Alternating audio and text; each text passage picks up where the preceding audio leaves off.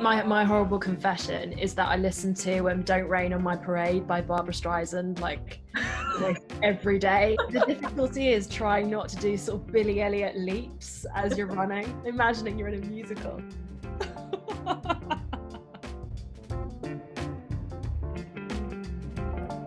Obviously you're a defence barrister. Yes. Which, most people would think that's probably enough for one person. But then you've decided to set up another business. Yes. So, yeah, Ivy and Normanton, which is the first legal outfitters specifically dedicated to courtwear for women. Yeah. And I started it when I was a pupil, really, in 2016.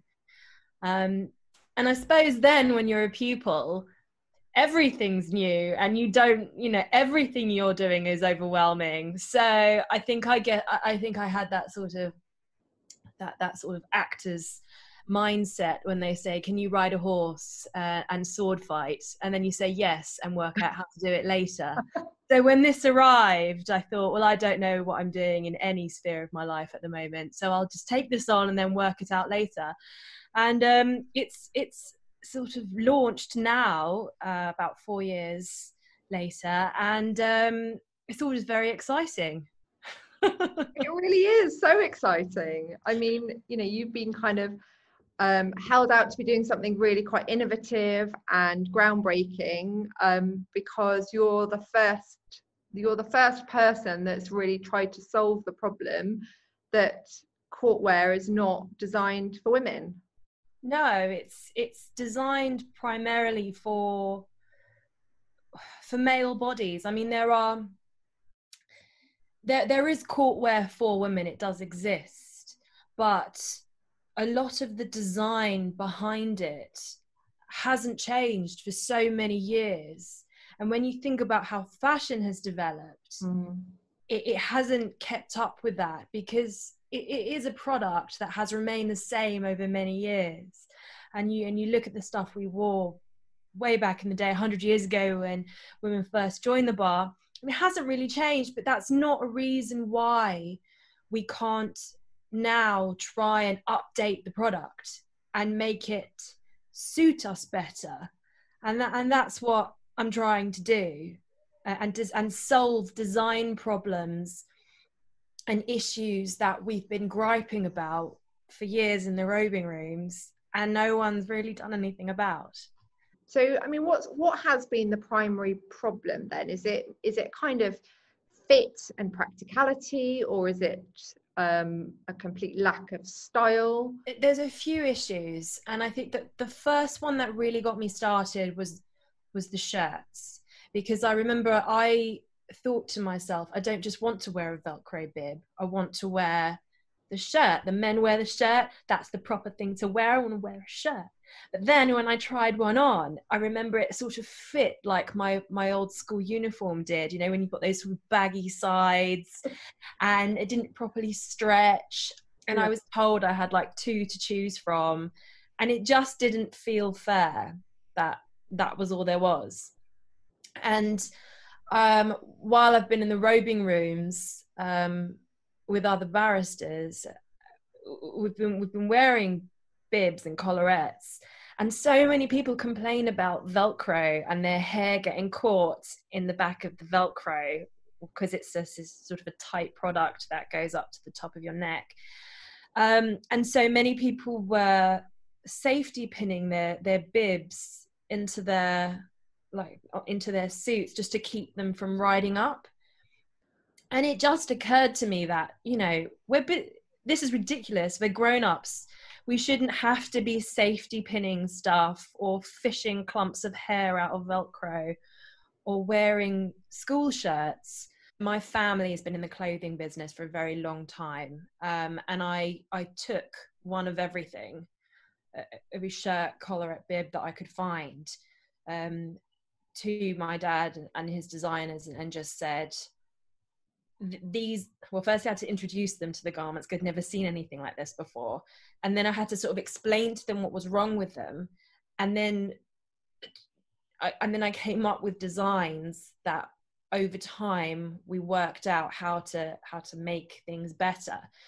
So now, for example, my shirt fits a woman's body much better. It's designed for curves. It's got some stretch in it. So if you've got a bit of bust, or when you're rushing around, because your day doesn't just start and finish in court, you've got, you know, running into chambers in the morning to pick up your papers and whatever, and then you've got Tesco's on the way home, and then you've got, you know, the court, you know, tube and all that sort of thing. So it's designed to fit your body and to move with you, to be more comfortable. Men's tunic shirts allow them to be worn like normal shirts as well, with a collar, but women have never had day collars so that they look like normal shirts. So I created a day collar and a wing collar so that your shirt can transform from a wing collar shirt to a tunic shirt to a day shirt. And we created, and we put like pins on the top of the bibs and ties on the sides. So it's so much more convenient, and then just made them look a bit different. So there's a little bit more zhuzh, if I can put it that way, like some more interesting lace than just bloody flowers or plain. Not everyone wants to wear flowers in court when you're trying to be a serious business person. So how much zhuzh are you allowed in a courtroom? Well, I spent some time like looking into this, and I couldn't see any specific rules saying, you know, what you should wear or what the lace should look like. I think the point is to look professional, to always be professional, but there is some room in that. I mean, I note, for example, that, you know, men's shirts would come in different colors, but women's would only come in white. Why do you think that it's taken so long for this to be properly identified as an issue and for a solution to be created? I think it's either a problem that others didn't see, or if they saw it, they either didn't have the means to deal with it, or they didn't want to fix it. Yeah. And I think that a lot of the people who it affects, i.e., you know, female court advocates, judges, clerks, you know, solicitor advocates, they're so busy, they don't necessarily have the energy to dedicate to something like this. But it's, you know, men's wear being a default in any profession where there is a uniform is not unique to the courts and the bar. It's an issue that affects other professions. So, for example, my sister's a chef and has a devil of a time trying to find a chef's jacket that fits her body. Yeah. I've been contacted by priests, female priests, saying, "Can you make these in black so that we can wear them?" Wow. You know, I've even heard of female cricketers now developing pads that fit women's bodies.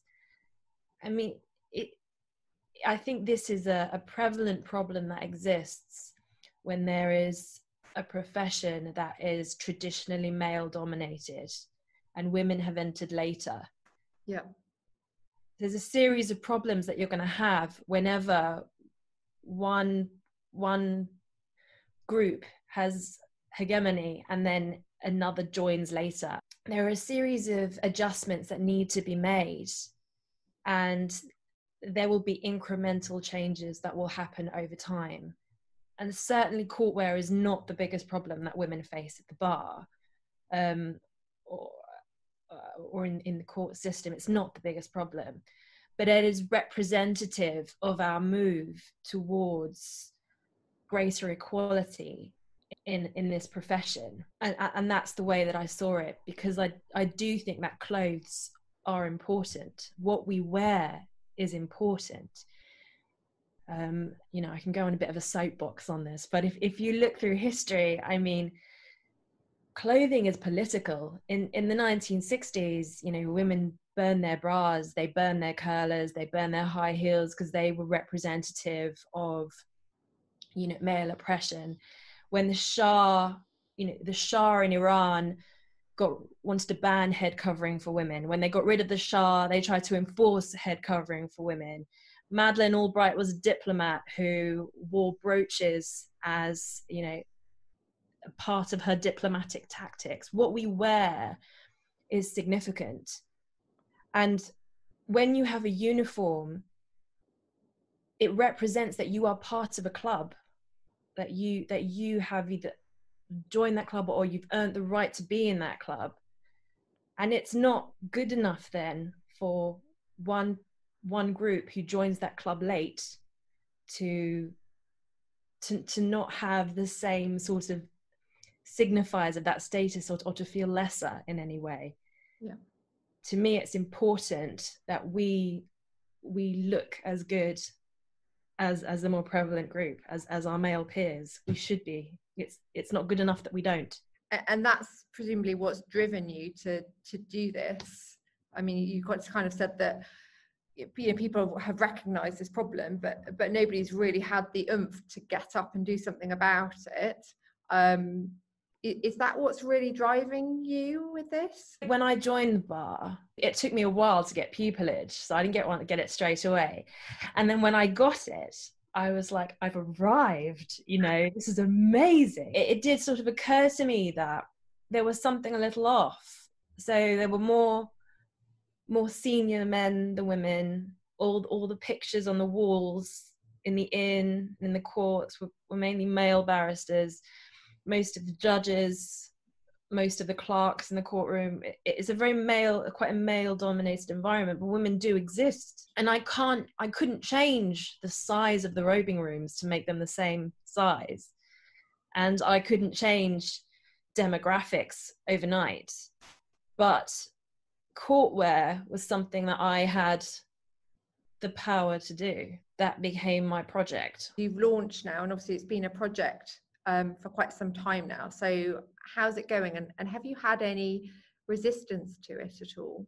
Generally, the reception has been really good, especially from other women. I'd say maybe there's a lack of understanding. A lot of people didn't realize that there was any issue. And I don't mean to set this up as a kind of attack on what existed before in any way, because it's not. When you're in a supermarket, you may be able to buy bread, but that doesn't make it a bakery. Like, this is, you know, this is a bakery. This is a company that is just dedicated to courtwear for women by women, and it's just a very female-centered project. It's gone really well. We've had a lot of interest from people, and a lot of people from all over the UK, and we've had some international interest as well, from Australia and New Zealand, Hong Kong, even the odd American, which is strange, but yeah, so it's everyone's welcome, so that's been great. And so is this a global problem then?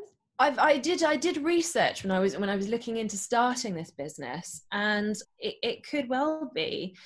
The British common law system was exported throughout the world because of the British Empire, and we set up a lot of systems that are followed by other jurisdictions. So there are real similarities in the courtwear that's worn in other jurisdictions. I've yet to find an outfitter that is as female-centered as ours, and I haven't, I admit, spoken to many of my colleagues in the Commonwealth to see what their issues are. But as I say, I haven't seen anyone who's tried to tackle the problem to try and focus on women and women's bodies in this niche area as much as we have. So I mean, what's next? Do you think you're going to expand your product line or your range and try and push the boundaries a little bit in terms of sort of what people are wearing in court?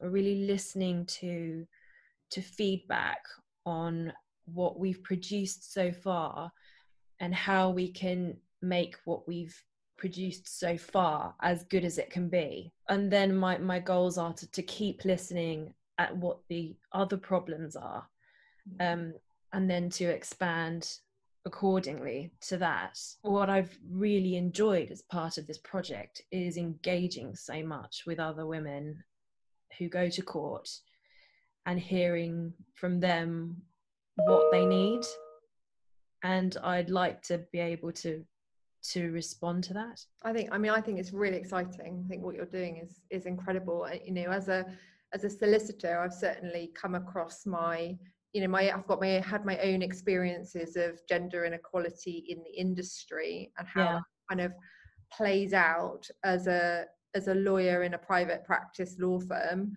But obviously this problem is unique to barristers. We don't have uniforms. So I think it's fascinating, and I think it's so inspirational that you saw a problem and decided that you were going to do something about it. It's not just barristers in the sense that court solicitors with higher rights, I think they also get left out, and not everyone always remembers them, but there's them too, and court clerks and judges. Yeah, I'd love to see some really nice dapper ladies in the Supreme Court, you know. Is that the ultimate goal? Yeah, absolutely. You know, why not? Love to wear your I mean, I suppose if you were targeting an influencer, who would it be? I mean, you know, Lady Hale and that spider brooch. I mean, that's iconic, isn't it? I know. I thought you might say her. Yeah. I know there are a lot of spider brooches about. You sent her a freebie. I might well do. Or a heavy discount, you know. I think women are racked with self-doubt, and they hesitate a lot before embarking on big projects. And I think it's a constant effort to stay motivated and not to just say, oh, forget about it. Do you find that? Yeah, I mean, I think it's a confidence issue as much as anything, isn't it? And having the confidence to actually believe in yourself that you can make a difference as well. Yeah. Is quite unique, and I would really, really like to help inspire other women to find that confidence to be able to speak out and do the kind of things that you're doing. Where does your confidence come from?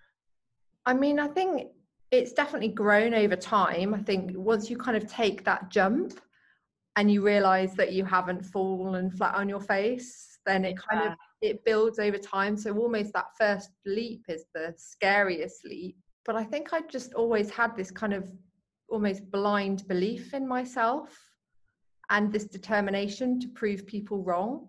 But I mean, you know, you can create a bit of a rod for your own back as well sometimes, and you might be finding this when you're kind of trying to tackle all the problems of the world, you end up with a rather long to-do list.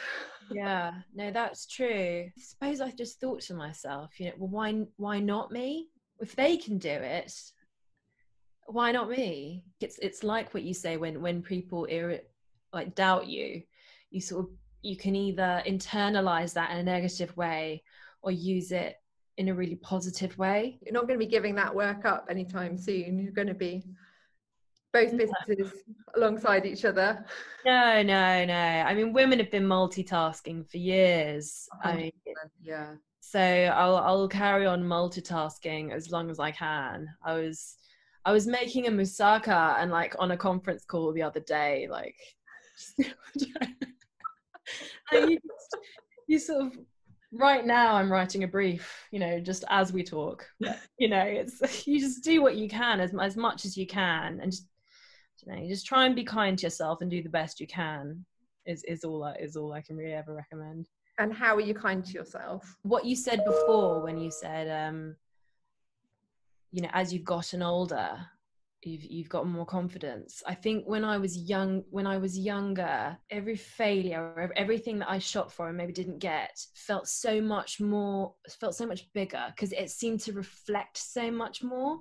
With people who I advise about pupillage, for example, I say, don't tie your self-esteem to this process, because it's not about that. I think the way you're kind to yourself is just understanding that some days you will be utterly efficient and you will get everything you wanted done, but most days you probably won't manage everything, and sometimes finished is better than perfect, because you won't always be perfect in absolutely everything that you attempt to do. Yeah, but you will get better and faster over time. And I think it's just having the patience with yourself and treating yourself like you would do a friend who you care about. I think we all need to be kind to ourselves. Other people are going to be mean to you. You might as well be kind to yourself, right?